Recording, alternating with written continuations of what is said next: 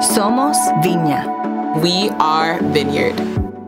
I'm grateful for my time in Calvary Chapel because they gave me an unfeigned, really childlike, high view of the scriptures that has never left me. Now, over 40 years of studying, I know something about the doctrines around the inspiration of scripture, but I mean something different than that. I mean somewhere deep in my guts, the Bible is authoritative, however a scholar might put that. And I got a lifelong passion for evangelism because it was happening all around me. Yeah. And in the vineyard, you know, I can't say how much I benefited from being intimately next to the genius of John's leadership. Again, we all know John wasn't perfect, but he will go down in history as one of the key Christian leaders of the late 20th century. Yeah, that's and you just don't see that every day. And I got to be in the shadow of it. So those leadership instincts and the kingdom and the spirit and worship.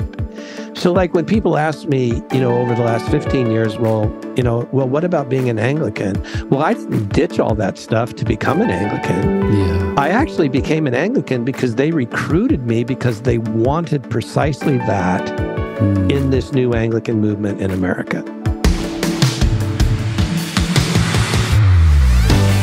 Welcome to the We Are Vineyard podcast, conversations to help us grow with Jesus and each other. In today's episode, our host Jay Pathak talks with Bishop Todd Hunter. Bishop Hunter is the founding bishop of the Diocese of Church for the Sake of Others in the Anglican Church in North America and the founder of the Center for Formation, Justice, and Peace. He is also a former national director for the Association of Vineyard Churches, past president of Alpha USA, and author of a number of books. Bishop Hunter also serves on the board of trustees for Vineyard USA. Let's listen in.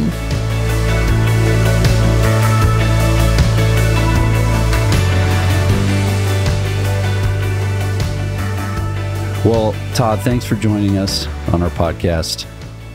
Hey, man, great to see you. That's the first time I've ever seen you ensconced in your home office. I know. I've got books behind me. My wife color-coded them. So I have no idea how to find any book that I want to find now. So you're going to have to start memorizing book covers. I have to memorize the colors, which is going terribly for what it's worth. I have no idea where anything is, but it looks cooler. And so, Todd, you've probably not heard all of these episodes. So all it really is a story. I get to ask you a bunch of questions. So let's start where all good stories start, which is where you were born and grew up. Yeah, so I'm a Santa Ana, California guy. So if you've ever flown into Orange County Airport, that's about 5 miles from where I grew up. I grew up about 7 miles from Newport Beach, which was my whole orientation as a kid. You know, I used to think Phoenix was like back east. You know, I thought that's so good. My whole orientation was Newport, Huntington, Corona del Mar. You know, the beach. Went to Santa Ana High School. The Jesus movement was busting out when I was like late middle school into high school. Wait, back up. Yeah. So what were your folks doing in Santa Ana? Because that's like a pretty nice place to grow up. What was your family background? My parents were both from the South Bay of Los Angeles. So that's like Redondo Beach, Hawthorne. They worked in the aerospace industry back in the day. Oh, okay. And then one of them got a job at like Lockheed Martin or something that was more towards Orange County. Okay. And so they actually moved to Garden Grove. And technically, I was born when they lived in Garden Grove, but then they very soon moved to Santa Ana. And if you're not from Southern California, those are neighboring cities. They're all next to each other. Yeah, they're all the same place if you're not from there. Exactly. But totally. But when you're there, and so were you then raised with church life, church background? Like, are you in a home that's like, hey, we're really putting Jesus in the center of what we do? No, I wouldn't put it that way, but I think my mom had a genuine faith. I would say as a family, we are more like culturally Christian. We grew up going to First United Methodist Church in Santa Ana. Okay. And my mom taught Sunday school and was the head of Sunday school. And I have memories of like helping her set up on Sunday mornings. But I certainly didn't have any faith at all growing up. Interesting. So church is in the atmosphere. You're helping, but sort of life-giving, day-to-day faith, like, not really. No, it was sort of at best, you had kind of friends at church, but I don't remember any spiritual inquisitiveness on my part. I was sort of a typical teenager. I'm too young to be a hippie. I have older brothers and sisters who were like full-on hippies. So I was around that whole sex, drugs, and rock and roll thing from a very young age.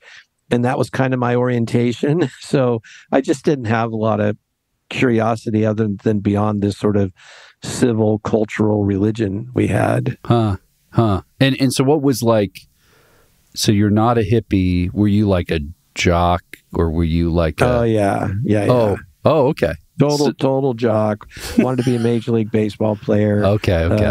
I went to college and played baseball. Okay. See, it's funny how, I mean, no matter how old you are, there's just categories. There's there's just streams you move in, doesn't matter. And both my older brothers were very mechanical and raced cars. And my one brother was great at woodworking. I got none of that.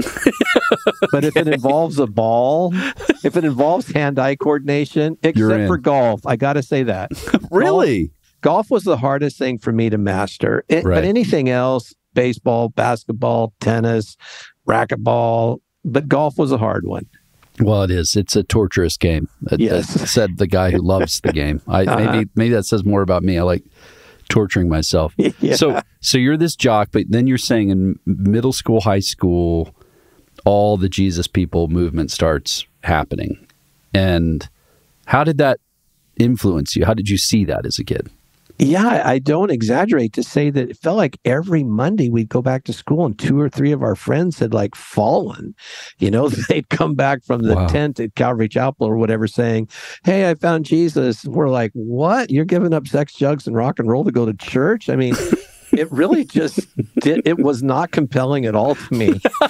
And I was watching it happen right in front of my face. That is the opposite common story. Usually it's like, and then I saw this and I was like, wow, what's going on with those guys? And you're like, no, you're like, this is weird. What is wrong with you people? You're so weird. I just did not get it at all. Okay. So then you graduate and you go to play baseball, which is cool. Yeah. Mm-hmm. Where did you go to school? Cal Poly Pomona. Oh, okay. Yeah. So right there. Okay. So now you're playing baseball. That's still in the atmosphere. There's stuff happening. Right. Oh, yeah. How did you start to get swept in? Well, just because the movie, The Jesus Revolution, just came out. For those who saw it, you may remember one of the final scenes in the movie is Pastor Chuck hands Greg Laurie the keys to a church. This little Baptist church in Riverside, California that Chuck had bought and had given Greg to house the ministry that Greg had had going in Riverside for, I don't know, I'm guessing here, maybe a year or 2 or something. Well, that's the church that Debbie and I got converted in. And the story is one of the kids on the baseball team just kept bugging me to go to church with him to, I didn't know Greg Laurie. I doubt that I knew there was a Calvary Chapel in Riverside. So we go to church with him one night, and this is so stereotypical. We get to church and there's literally hundreds of young people waiting in line to get in church. I'm like, what is this? People waiting to get in. It's like a rock concert and people are waiting to get in. I'm like, that got my attention. Like, this is crazy. And the church was so full. All the pews were full. People would sit with their backs against the end caps, and then they would open the side windows of the church and put chairs outside the church. Wow.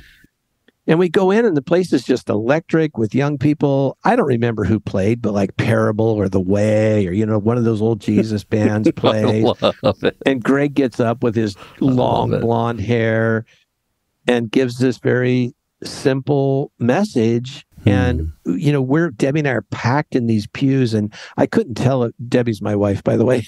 Yeah. I couldn't tell if she was like raising her hand, and she couldn't tell if I was raising my hand. I love this.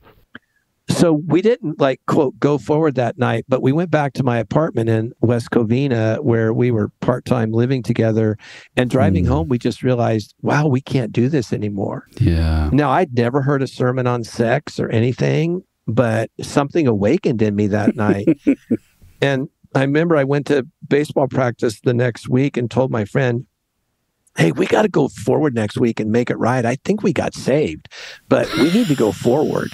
So we go to church the next Sunday, same thing. Who knows who's playing? Keith Green, Parable, The Way, somebody, love song, who knows? I can't remember. It's a long, long time ago. And we stand up. As soon as Greg gives the invitation, we literally stand up right in front of him. I think we shocked him. And got saved the good old-fashioned way by going forward. Dude. So, okay. We could spend way too much time here, but I do want to just ask this. So, when you think about those days, and you think about like the days we're in now, because you're still doing ministry now, what was happening? Like when you think about all that, what was that compared to like what we're doing now? Was it just a move of God? I mean, you just look back and go, I don't know. It was just miraculous. Or was it a combination of some social things going on? I mean, how do you, when you reflect on that, how do you like add that up? Yeah, if you read the scholars of evangelicalism, and if you read missiologists, they will talk about people movements and things that were happening in culture and that sort of thing. And I don't dispute any of that. But mostly, Jay, I think I would want to say, I don't mean to like reduce this in a bad way, but I think mostly it really was genuinely a movement of God. Yeah. And that, these movements don't last forever. And Debbie and I came in on kind of the tail end of it, but it was still happening in the mid-70s when Debbie and I got in on it. Yes, I mean, we were like radically converted. I mean, I can't overstate it. Radically converted. Everything about me felt like it changed overnight. Now, not that I haven't had to pursue spiritual formation for 50 years, and not that I haven't had besetting sins, but man, it felt like we were radically, drastically changed in an instant. Our worldview, our commitments, our sense of right or wrong, etc., hunger for the Bible. Like I would have never thought but Jay, I was so ignorant of the Bible. Somebody had to point out that the big numbers on the page, that corresponds to chapters. And the little teeny numbers you can barely see, those are verses. Wow. So when you see Romans 12.1 and 2, somebody had to show me this is how you look things up in the Bible. Here's what that means. Right. Yeah, and that's what they were starting with back then with most of us kids. But there was a genuine hunger, as I would think of it now, for worship, for immersing yourself in like the narrative and vibe and worldview of the Bible. Yeah, seems stunning. That's so great. It makes me want to ask a ton of questions, but you have this radical conversion. Before that, you think you're going to school to do what? Well, I wanted to be a Major League Baseball player. I laugh now. I laugh now in hindsight because anybody who's played elite sports knows that last little gap is actually a really big gap. Exactly. Like statistically, I did better than 99% of kids do in baseball, but that last 1%, that's like a whole category of itself. So I kind of laugh now. I don't think I ever really had a chance. But when I was 17, 18, 19, I thought I had a chance. I wanted to have a chance. Sure. But I really didn't. But, to play baseball, you have to go to school. And you have to attend class and get grades. Right. So I studied business. So I have a degree in business from Cal Poly Pomona. Oh, okay. Interesting. So you're kind of like, I guess I'm doing this degree, but I'm obviously going to be a baseball player. I just didn't know what else to do. Fascinating. Yeah. Okay. So, but now you've encountered Jesus and you're hungry and you're doing all the things. Where does that take you? Because now you're in this little church, which obviously you bump into the vineyard somehow. Yeah. So start to track out, obviously your career mind starts to change. Yeah. How do those things, when was the first time you were like, I think I might be called by God to do this work? Was it pretty quick or did it take So I was converted when I was 19, so that probably means I was a sophomore. So January of my sophomore year, that would mean we were going into spring baseball. Right. And I think that's a year that we actually won an NCAA Division II championship. Wow. And I didn't make the varsity team. They redshirted me. Oof. Yeah. And so they made me a redshirt freshman so I could have 3 more years, because they didn't want me sitting on the bench in that like championship team if I could, save a year. So it's in that year that I start feeling something in my soul changing. I don't feel the competitiveness I used to feel. Yeah. I think the penny's beginning to drop. And at some point in that year, like I could literally walk you to the exact place on the field where the coach is a very famous baseball coach in the time, John Scalinas, stopped me and said, "Hey, Hunter, the scouts just told me you're not going to make it." So I was 19 and change. I could take you to the exact spot. And I said, "Why, coach?" And he got out his stopwatch and just went, like, "You're too slow." Yeah. He said, had you played in the 40s, maybe, because I was a great hitter, but I was one-dimensional. I could hit. That was about it. Yeah. Less than average speed, average arm. You don't make the major leagues with less than average speed. You don't make it. And so but something was already changing in my heart. And I think those were my first moments where I had this sense, destiny sounds like too big of a word, but if my 12 to 19-year-old sense of destiny, playing for the Yankees or the Angels or something, was shifting, I think now when I look back, there was a different sort of, I would now call it calling or vocation or destiny or something that was coming up. So by the time I graduated from college and kind of didn't know what to do with myself, I told this guy, my coach happened to be a Greek Orthodox, sincere Christian. And he said, you ought to just take your time and figure this out. So that's when I went to Calvary Chapel Bible School up in Twin Peaks in the mountains to just take like a gap year and to do what training Calvary Chapel had in 1978 for being trained for the ministry. So I did that, but not knowing really exactly what that meant. So, and this is somewhat academic, but it's interesting to me. So Calvary Chapel was growing rapidly through this kind of move of God. And they decide, we're going to build a Bible college with, it's just it's interesting to me to see how institutions just create themselves. So they decide with all these, hippies coming to Christ, all these people, we're going to now get a property and just start training in the Bible. Yeah. They literally bought a retreat center. I don't remember who they bought it from, but it was a retreat center. And, in hindsight, Jay, you're right. I think the things that institutionalized the Jesus movement, and this is not a criticism whatsoever, was the Bible schools, the music, and radio stations. Chuck built churches all over the country by buying radio stations. Just preaching. Or buying licenses and starting radio stations. So at the time, again, it all just felt like one movement. Right. That's what I mean. When I use the word institutional here, I mean it in its benign sense. But that's what really, in a sense, structured the movement, is things like the Bible school, Maranatha music, the radio stations, that sort of thing. You're right. Yeah, because so you're only however old you are. You're not that old. 22, 23. So you're 22, 23, and I assume it costs money to go to this thing. Not much, but a little bit, Some money, like probably a lot to you. It wasn't, you don't have much money when you're that old. So it's like scrape together some money. And would you live there, or are you just traveling up and down? So you live? We lived up there in the mountains, Wow. So you just for a year. It was 2 semesters. That was your training for ministry, was 2 semesters. And the head of the Bible school was John McClure's brother, Don. Wow.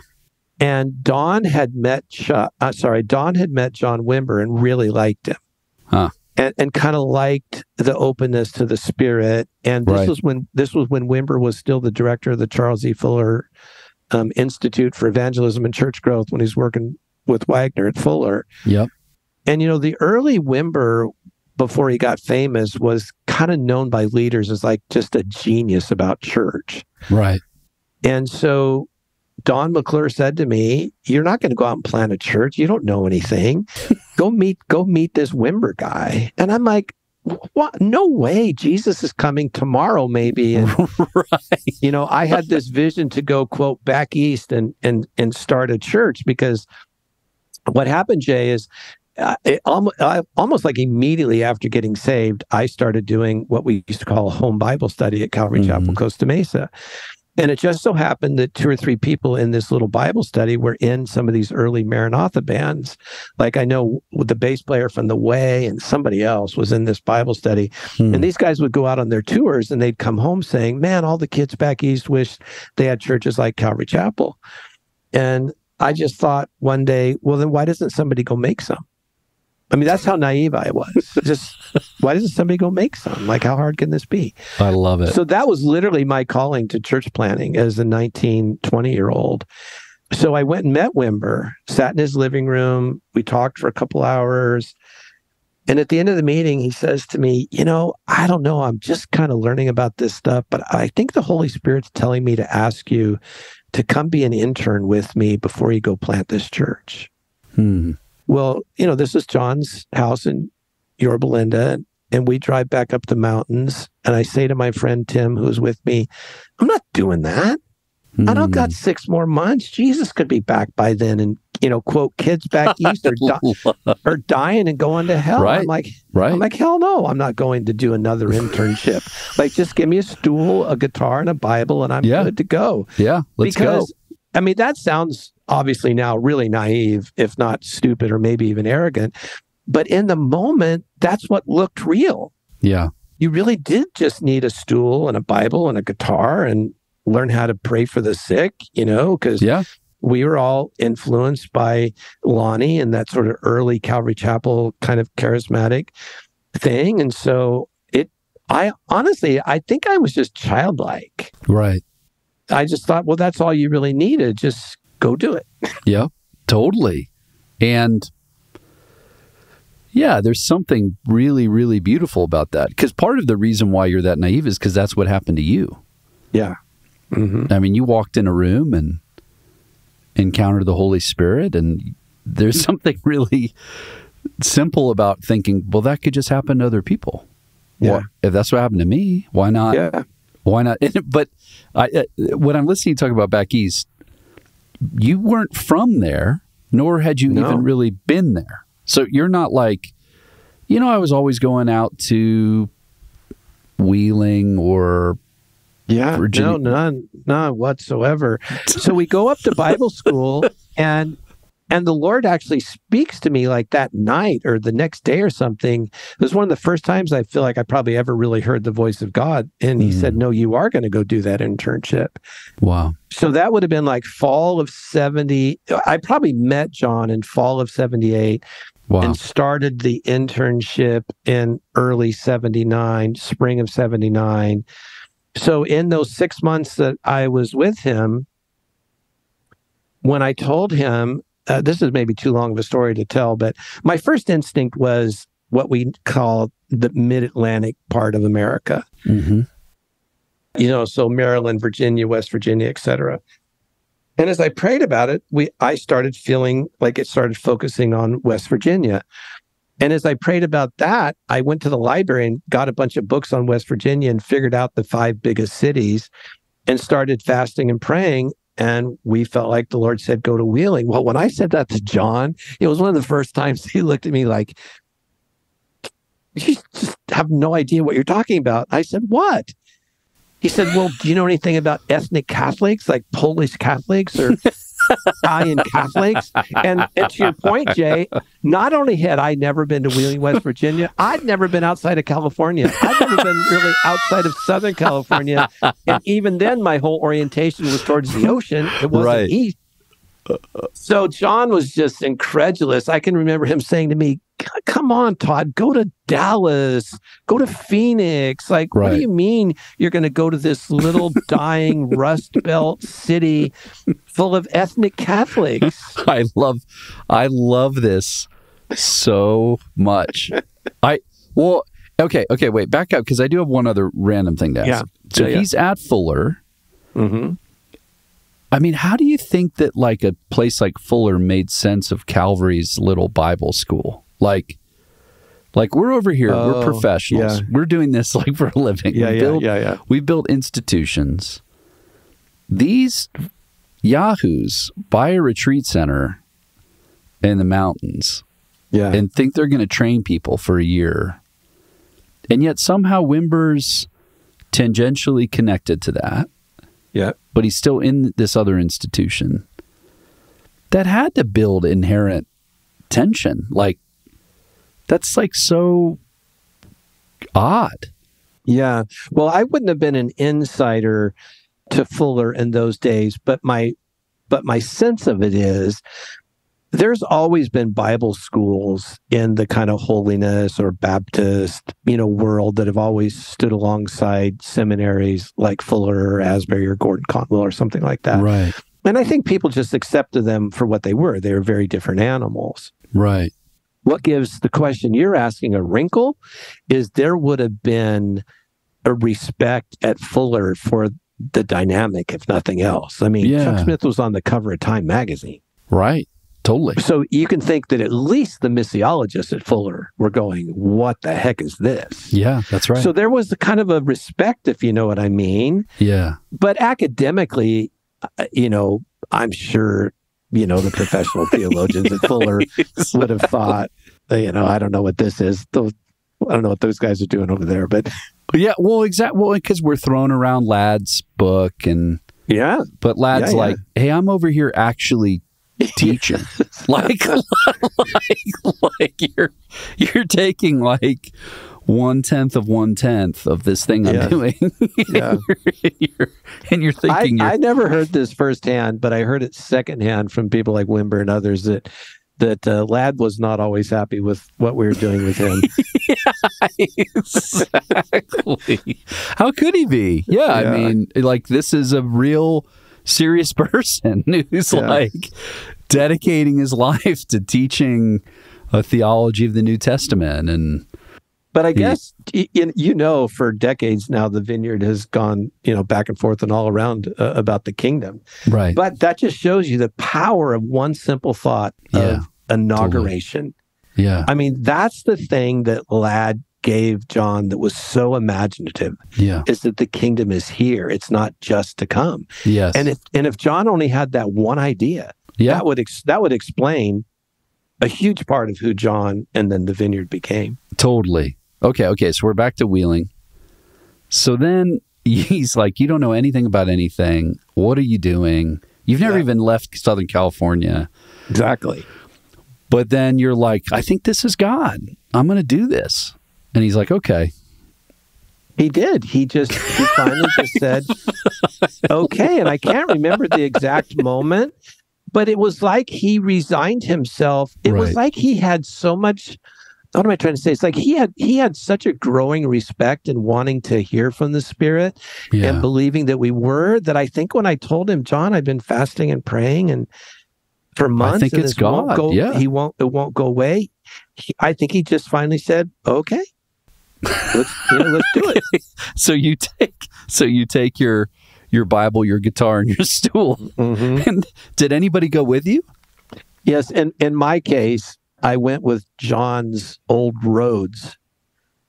For all you keyboard players out there, his Fender 88 suitcase Rhodes. Wow. Because my buddy was the guitar player. I mean, I played a little guitar, but I was mostly a keyboard player. So I moved across country with my good friend Tim, who had been the guy at Cal Poly who led me to the Lord. And we drove across country in this little Honda Civic hatchback with nothing and no money, and like literally had like $60 in our pocket, and rolled into Wheeling, West Virginia one night without honestly knowing a single person in town. Wait, so sight unseen, you didn't even do one trip to check it out? Heck no. Why would you do that? That's too smart. You just literally roll into town. Literally roll into town. Find a hotel. Let's look around for somewhere to live. His car broke down on the way from Southern California to Wheeling, so we didn't have the money for a hotel. Like, we literally only had like $60 left. And his wife's sister had beaten us there by a week or so because she was enrolling in school, and she'd met a girl at school. So the only person we knew, this is obviously way before cell phones, so we drop a dime in a, restaurant parking lot somewhere and call her. She said, well, let me ask my roommate. And her roommate's mom put us up. Okay. And This is like great. And so we lived there for about 2 weeks till we found a place, and then our wives came out, and we got jobs, and just what kind of started jobs? doing the stuff. Well, my friend was shredding lettuce for what Tim was shredding lettuce for a company that made lettuce for McDonald's. Because I had a degree in business, my first job was teaching at a what do you call it, like a trade school and I would teach the business classes at a trade school. I worked selling pianos and organs at a mall organ store where I'd play Proud Mary out on the concourse hour by hour to try to draw them in. You just draw them in. draw them in and sell them those organs that had all these stops on it, like pop and blues and rock. And so we just did whatever we could to earn a living until things got big enough. Because then you're just doing a small group, bringing people. Yeah, this was back in the day when John would say, well, you should, before you go public, you should get up to like 6 small groups. Right. So we were starting small groups, and then we started bringing them together on Sunday nights. And actually in probably 1980, John came out with Lonnie and did a meeting for us on a Sunday night. Wow. I think they were back east doing something else. And he came, and the guy who owned the music store I was working at started a Christian radio station. And he knew I was from Southern California and knew something about that music. So he actually hired me to be like the program director. And then I did a morning air shift. So I was a DJ for a bit there on this brand new Christian radio station. And then I had my own Bible study show called Fool's Wisdom, named after a song by Malcolm and Alwyn back in the day.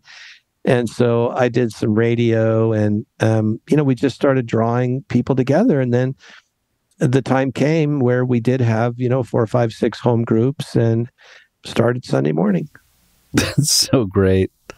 And was there there had to be culture shock with Wheeling?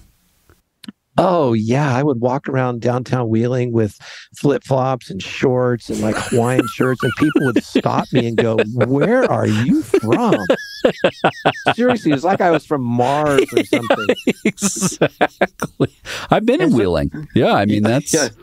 So I would say, well, if you've been in Wheeling, that little downtown, that's where there was Guerrero Music. I don't know if it's there anymore, but that's the company I worked for.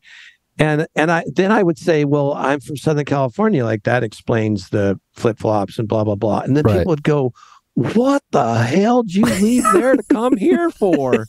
Like this godforsaken place. I don't know how many evangelistic conversations started with, why the heck would you move here? Why would you do that? Yeah, right. That's so perfect. Okay, so now you've built a church, and that takes years, I assume. That's not like, 1 year you suddenly have a church. Years of this, and then you're like, I guess we're moving on from here. Well, and you're technically a vineyard, right? It's a vineyard church. Oh, yes. Well, it started out as a Calvary Chapel, and then I never remember when the quote split happened. It's like 82 or 83, and I always forget it. We need Caleb. Caleb would know. Yeah, he would know. In that time, the split happens, and I didn't, quote, leave Calvary Chapel because I was mad at Calvary Chapel. It's that John and I had become really uncommonly close. Right. He was not just a mentor coach, but kind of a father figure. And so I guess I, quote, chose the vineyard because I was just staying with John. Right. To me, it was a relational decision. I've never been like mad at Calvary Chapel or anything like that. So yes, we're in Wheeling for 7 years. In 86, when you really have the beginning, the kind of the worldwide height of John, he asked me to come back and basically run the Vineyard Anaheim for him while he was running around the world being famous. Right. And I mean that with all joy and charm. Right. So basically, I was the day-to-day pastor. John would preach when he was in town. If he wasn't in town, I would preach. And so I did that for 5 years until 91. Wow. And in that height, there's conferences, there's... Yeah. Oh, yeah. So you're not as much getting on planes. So he's going everywhere. You're just there in Anaheim doing... Running the staff. Yeah, small groups, this and that. Doing the weekend services, that kind of thing, yeah. Wow. Okay. So you're back in that, and that's a pretty intense time. There's a lot going on in that window. Mm-hmm. And I was young when I came back in '86. I was either just turning 30 or 29 or 30 and running that big mega church. I was young. Yeah. Well, and SoCal has a ton of vineyards popping up. People are planting, and there's power. I mean, a lot of those conferences you can find the tape sets of or in that window. Yeah. So you guys are like a conferencing movement, not just a local church, really. I mean, there's things happening once a month, at least like. Yeah, it seemed like quite a bit. I mean, we had Vineyard Ministries International that really would help put on those conferences. But of course, there would be a lot of overlap between that staff and the church staff because most of it happened in our building. Wow. And so when you think back on those days, do you think like, man, that was chaotic? Or is it more like, it was just fun? I didn't know what I didn't know. So I just was doing stuff. I mean, how when you think back on that had to be a ton of pressure, but maybe you just didn't realize that. You were just like, I don't know, I'm just doing my staff meeting this week and then I'll get ready for my sermon. I mean, sometimes when you're in a thing, you're just like, I don't know, I'm just doing this. I mean, I think that was mostly the dynamic. It felt intuitive. Sam Thompson was there at the time as well. Mm-hmm. So it's not like I didn't have elders around me who could help me. Right. But Sam was working on building what we were calling then AVC, the Association of Vineyard Churches. Yeah. So the idea was John was doing the renewal. I was running the church. Sam was beginning AVC. And there's a sense in which we were a team, and obviously I was a very junior partner on that team, but had a very big job, had a very big role in running the Vineyard Anaheim. You know what I have said, Jay, my whole life, looking back, is that I would die on the hill of Mother's Day 77 to the next 10 years, any day, anytime. It was magic. The sense of the numinous of God, the beautiful, simple worship that facilitated that numinous of God, John's simple synoptic storytelling, from the synoptic gospels, and those first magic moments of inviting us into doing the stuff and learning to wait on God and pray for the sick. It was magic. And I don't know anything like it. Now, I wasn't around turn of the century Pentecostalism. I wasn't around some of that sort of stuff, or even maybe like the Catholic and Lutheran renewals and stuff in the 70s. But of what I've seen in almost 50 years now of following Jesus, those first 10 years were magic.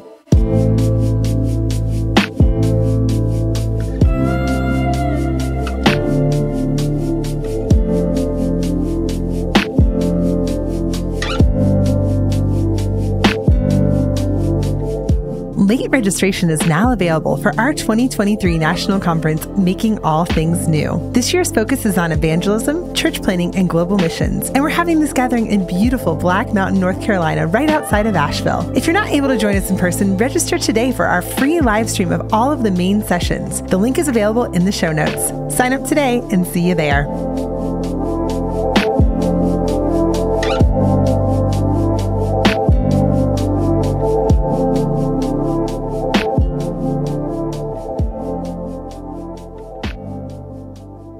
It's just amazing to think how often we're in things that we don't know we're in. Like, we don't know what's happening. We're just, I don't know. Even just your story of planting, I'm just going to drive out here, and I've got a friend who shreds lettuce, and I play an organ outside here. And, obviously, this is just what we're doing. Whatever.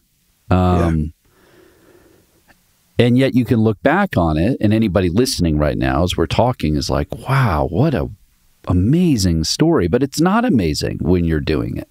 It's just what's happening. Right. You don't have any consciousness of it exactly being amazing. In fact, years later, John told me the story of he was driving home from Twin Peaks in the mountains back to Yorba Linda. I don't know what he'd been doing up there.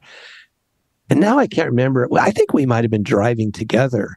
And he said to me, you know, Todd, it was really hard for me to let you go. And I said, what do you mean? He said, it was one of those moments where I was learning that there is so much riches in the kingdom. So now we're back to Ladd, you know, so much riches in the inaugurated kingdom that we can and are supposed to give away my best. And I knew in letting you go that I was giving away my best. Now, I say that now with all due humility. When I was 24 and he's telling me that story, I didn't know what the heck it meant. Right. I had no idea. I knew he was being nice, knew he was saying something nice. Yeah. But what he was teaching me was I could have tried to keep you on my staff. Right. And I probably could have. You know, and he's right. Had he tried to talk me into it, he very well might have been able to keep me. But he was just telling me this kingdom principle. Yeah. And that's what I mean. That stuff was so alive. Yeah. Now, again, I don't mean to say, when I say it was magic, I don't mean to say it's perfect. And B, I don't mean to say that the decades following that are not worthy. They are. They're worthy in their own ways. I mean, the kind of stuff that God has done in and through the vineyard for decades now is amazing. Yeah. I just mean to say those generative years when these ideas were taking hold were really something obviously special. Oh, it's amazing. Okay, so now you're through up into the early 90s and you somehow transition towards planting more churches / becoming the national director. Well, those 7 years that we were in Wheeling, we helped start a lot of churches, and as we were saying off air, you know, helped adopt in, you know, people like Steve Nicholson and Rich Nathan and people like that. So a lot of the stuff that was happening in the mid-Atlantic, Midwest stuff, I was right in the middle of because I was kind of Wimber's guy in that area. Nearby, right. Yeah, those guys all had their own relationships with John, of course, but I was kind of the early vineyard representative. So this is the part of the story where it gets a little difficult, but I know you like to keep things real. Yeah. So I'll tell this part of the story where I'm really being self-critical. When things started happening in more the late 80s and early 90s, I could just see that there was something different. And I use that word very carefully because I don't want to say wrong or bad. Right. But there was something different in my view for what was coming out of that era. And I could just sort of feel in my guts that something was morphing. And so I left the Vineyard Anaheim to kind of, in a sense, go find myself again, and went to Virginia Beach in 1991 for 3 years. Again, helped plant some churches there, finally went to seminary. And then I remember I'm graduating in 1994. Wimber had asked me to come back and be the national director.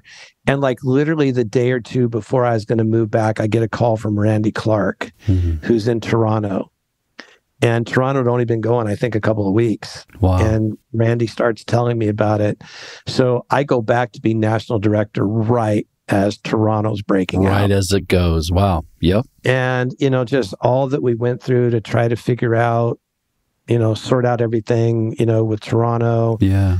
So again, I can see the good in God and in every phase of the vineyard.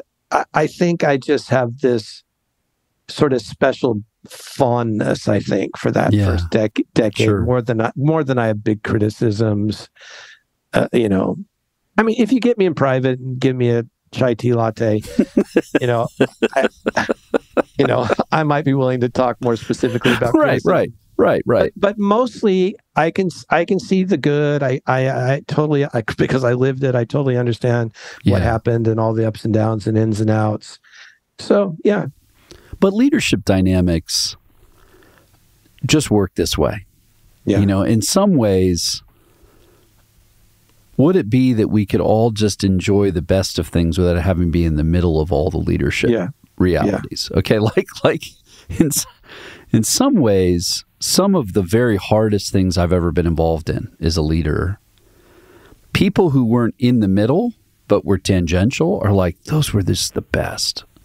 Yeah. But my thinking about some of those experiences is, I can see the thing they're describing. Yeah. Mm-hmm. But it's colored by like the hard meeting with the person who was upset, or the moral failure that nobody else engaged. But I was like, you know, all the way in, you know, in on, and having to have awkward meetings with people that were impacted. And so some of those dynamics are just, how close are you to the center? And in some ways, when you lead in that way, you're serving people. You're doing work so other people aren't.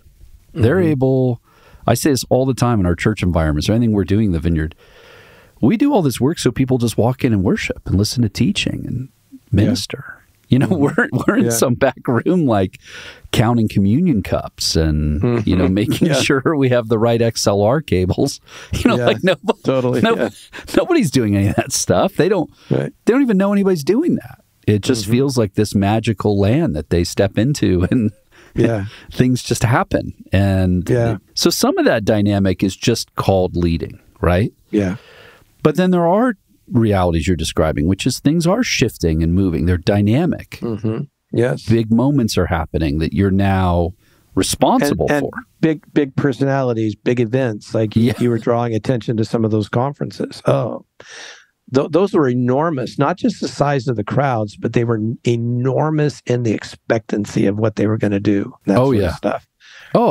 So there was a lot of both excitement and tension. But what I've told numerous people is, and I'm not saying this like just to be polite on a podcast, I really believe this. I'm grateful for my time in Calvary Chapel because they gave me an unfeigned, really childlike, high view of the scriptures that has never left me. Now, over 40 years of studying, I know something about the doctrines around the inspiration of scripture, but I mean something different than that. I mean, somewhere deep in my guts, the Bible is authoritative. However a scholar might put that. And I got a lifelong passion for evangelism because it was happening all around me. And in the Vineyard, I can't say how much I benefited from being intimately next to the genius of John's leadership. Again, we all know John wasn't perfect, but he will go down in history as one of the key Christian leaders of the late 20th century. And you just don't see that every day. And I got to be in the shadow of it. So those leadership instincts and the kingdom and the spirit and worship. So like when people ask me, over the last 15 years, well, what about being an Anglican? Well, I didn't ditch all that stuff to become an Anglican. I actually became an Anglican because they recruited me because they wanted precisely that in this new Anglican movement in America. I don't know if I've ever said this publicly, but here was the sentence. This was the recruiting sentence that came from the Anglican mission in the Americas. Do you think you could help us figure out how to make vineyard-like Anglican churches on the West Coast? Wow. And I thought, well, yeah, I guess I could help you do that. I thought I was getting a consulting job. I had no idea I would ever become an Anglican, much less an Anglican bishop. Nikki Gumbel, who to be at our conference coming up, said to me, Todd, I think you became bishop faster than anybody in the history of the church. And I don't think that's probably actually true. It's probably close. It's so great. But I tell that story to say, I thought the Anglicans were asking me to bring my history into them. Because, John's gone by this point. Most of the Anglican bishops who started this new movement in America have Wimber stories to tell. They do. And so they just wanted that vibe in this new movement. And so I say that to say that when I became an Anglican, I didn't jettison everything I learned from the Vineyard. I was just trying to... Here's the other thing I always say, that if if everything we've learned from John and others about the kingdom is true, that the ruling and reigning of God, the expression of God's being, is what's preeminent, well, then that means denominations by definition are secondary. It doesn't mean they're bad, just means they're secondary. Yes. So to me, I was just being a kingdom person in a different setting. Yep. But I didn't ditch my vineyard friends or, Yeah. We're all busy. We're all living different lives, but I never in my heart ditched the vineyard or ditched my friends in the vineyard. No, and you and I sort of rekindled a lot of this conversation when we were starting the reorg. Caleb and I were. Yeah. Mm-hmm. We started some conversations because we wanted to go back and understand our story from more of an insider perspective, not just sort of what you would read in an article, but what was happening in these movements. And it seemed as though there were a number of leaders that were essential to the story of the vineyard. Early board members, key people leading in key positions in the vineyard, that we were like, a lot of these folks just aren't around. I don't know what happened. There was some conversation, well, was there maybe a moral problem here or a relational thing happened, but nobody quite knew what happened, but something happened, so there's those kinds of stories. But then there's another category of folks. It's like, no, they're still doing ministry. They love the Lord. They speak fondly of the vineyard, but something happened. Mm-hmm. So that started some of our conversation. Yeah. And then, of course, when I got nominated and then ultimately accepted to be the national director, you were one of the first people I was chasing around saying, help me think about this, Todd. You now lead at this level. You have all this history in the vineyard. You speak so positively of the vineyard as an Anglican bishop. And so you and I had, I don't even know how many long conversations offline, just saying, help me get these things. And what is it you would want to say to yourself? And what do you want to tell me? And what do you think I'm agreeing to? Where do you think that I'm lacking wisdom, or that maybe it could be a call of God in my life? And in all of those ways, which ultimately led to me saying, as I was not just nominated, but then appointed, to say, Todd, I would love for you to be a trustee with your history, with your love for the movement, the leadership that you've offered in the larger body of Christ. Would you consider this? And so here you are now, helping us massively. You've been such a help to me and to our movement. Thank you, Jay. Well, you just are. And so what would you want to say about what you see happening? You have a position. I mean, if trustees aren't in the day-to-day, you're not building a goal sheet for a staff person or something. So you're more at a larger level. You're saying, no, we're going to help create financial responsibility. We'll make sure that we enter into crisis, or we're going to assist different team members. I mean, you have different roles, but what are you noticing? Because you've been around this a long time. What would you want to say about what you've learned in the intervening years since you were the national director, kind of how you're seeing the vineyard now, or maybe even the larger body of Christ as an Anglican? What are things that you're aware of, you think, that would be helpful for people to hear or understand? Yeah, when it was clear that John's health wasn't well, it might have been when I was becoming national director. It might have been around when he died. I can't remember for sure, but those listeners who know me a little bit will know that I am kind of an enthusiastic amateur sociologist of religion, not a professional one, just an amateur.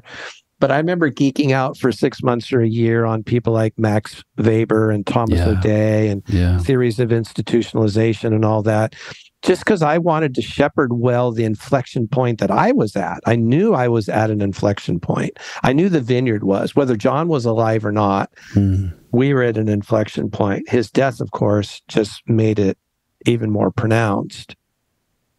And so if you know anything about that religious sociology, that religious movements go through points of inflection. And I think we're at that place now, that you're leading us at a time where it's another one of those inflection points. And these are always hard because there's a part of it that's liminal, which means, it's you're leaving one era, but you're not quite into the new era yet. It makes everybody a little nervous. Yeah. Changes relationships, changes reporting relationships, changes all kinds of stuff. Change is required for growth, but it makes us human beings anxious to go through these changes. So I think I see that happening. But I think what we need to think about is, how do we leverage this moment? So maybe going back a couple of years to the process you just described, and maybe going forward to pick a number, 5 years. How do we leverage these 7 years for the sake of the next 200? Yeah. Like, what's the vineyard like 200 years from now? That's a really big question, and we can't actually wrap our mind around it. But we can be present to this moment, and be present to what the Holy Spirit might be asking us to do in this moment to position the church for the generations to come. And the challenge, of course, Jay, as you know, is we have to lead these changes with having continuity to what birth does. Yes. And again, not that sort of cheesy thing where, we sometimes, it can be sport in the vineyard to argue about what really is the vineyard and what are our truest values and which era. If you could paint, there's probably, off the top of my head, there's probably 4 or 5 key eras in the vineyard, which one was the most real. If we could, I know we can't actually set those aside, but if we could come to an understanding of that which we're trying to be in continuity with, while simultaneously preparing for the generations to come, I think that's the moment that we're called to lead in right now. Yeah. Amen. Well, and again, this is where I find Anglicans really helpful. Because talk about continuity. I'm now in a 500-year-old church. Well, that's finding its own things to shudder about. By the way, right? That's a podcast for another day. It is, but it's interesting to see the favor a guy like Wimber had, and the Vineyard has had with Anglican friends. Oh, absolutely. Because I was just talking with Nicky Gumbel about this when I was with him. I think what I would want to say, and again, I'm an amateur in every way, and I'm learning and understanding these things, but what I would want to say is I watch the impact of the Vineyard in Wimber's ministry specifically in the UK, is the Anglicans have containers that are stable enough to manage a lot of the intensity and the power, really, of the ministry they were experiencing around Wimber. So both things were there, but the containers are still flexible enough to allow leaders to kind of try some different kinds of things. And I know. Sorry, go ahead, Jay. And I know when you're with your friends, and when I'm with my Anglican friends, all they see is what's frustrating to be an Anglican. Of course, they're like, "Oh yeah, that's a good thought," but do you realize how messed up this is with which is fine. That's all part of just being in a family. Like, we all notice our own warts. But it's fascinating to see the kind of connectivity of Vineyard folks with Anglicans, and how I think we're in an interesting moment where our Anglican friends are really helping us think about the kinds of questions you're asking. Like, what does it look like to create enough stability the continuity can hold?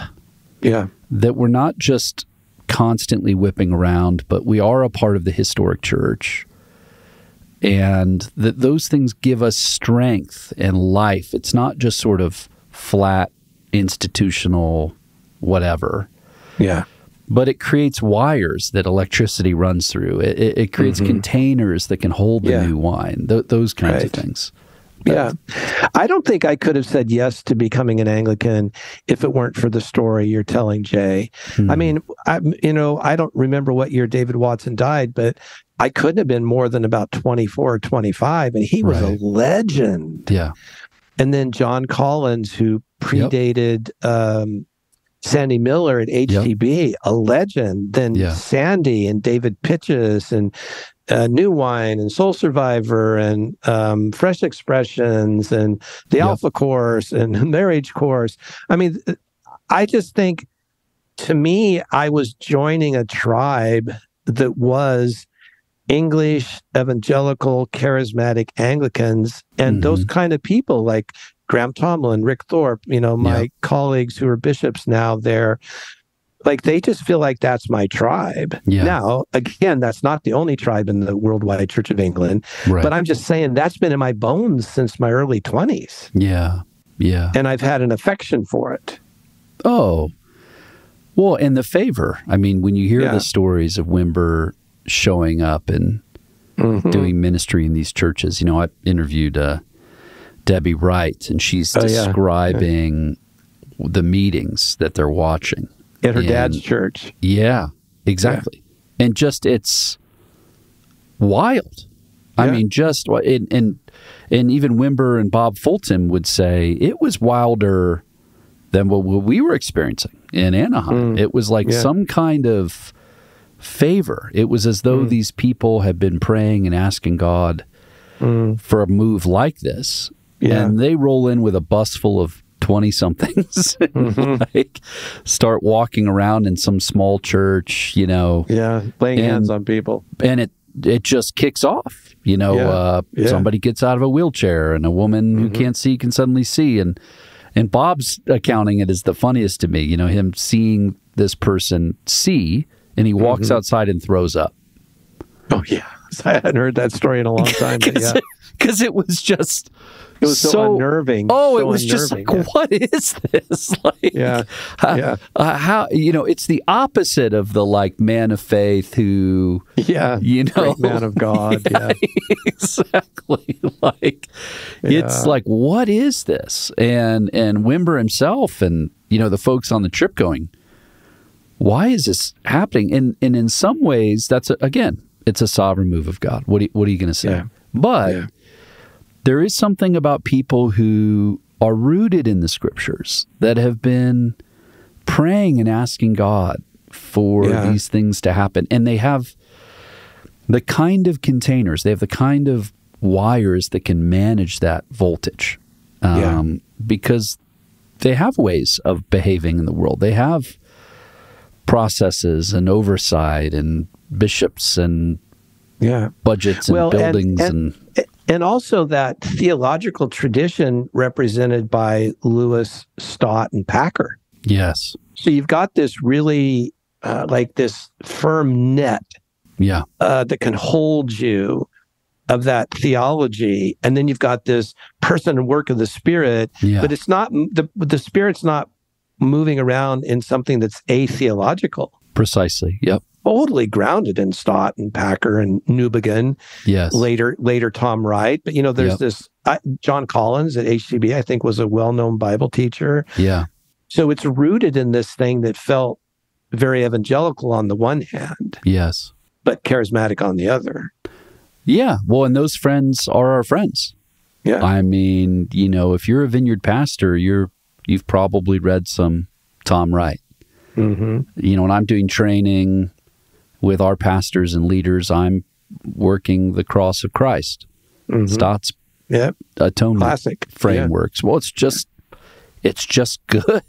Yeah, it's a timeless book. It's just good. And the reason I'm working that book is because that's what Rich Nathan worked with me, and it helped me see the frames. So the sort of symbiotic nature of that has just been such an encouragement to me. Yeah. And that's why I'm so grateful you were willing to step into this moment as we're moving through these transitions.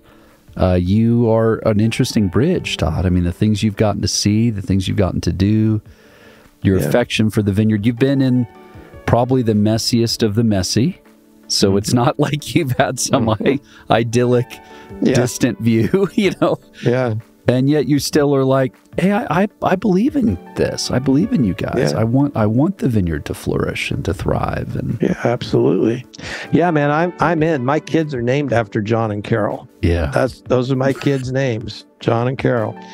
I'm still in Orange County 2 or 3, 4 times a year, and wherever I am, I see Carol, and she's godmother to our daughter Carol, and we're all very close and love her and love that like I said, that era of my life, nothing has ever approached it. In terms of like just seeing the goodness of God manifest routinely. Amazing. Yeah. Well, I'm really grateful. I've taken a ton of your time, so I should probably cut you loose. Glad to do it. Good to be serving with you guys again. Yeah, I love it. I'm very, very grateful. We sent you a box of Vineyard USA swag. Swag, man. I was feeling cooler than I've never been accused of being very cool. But when I got that box of swag, I don't know, I was feeling kind of cool for me. Well, you can just wear that to any of your Anglican meetings, just to rep. No, I'll bust it out. I'll bust it out for North Carolina. Yeah, there you go. Great. Well, I really appreciate it, Todd. Thanks again. All right. You're welcome. The We Are Vineyard podcast is a production from the team at Vineyard USA. If you've been enjoying the podcast, here's a few ways you can help us. Leave us a review on the podcast platform of your choice. This helps more people find us. Connect with us online for additional resources. Our website is vineyardusa.org, and we're on Instagram, Facebook, and Twitter at VineyardUSA. Thanks for listening. See you next week.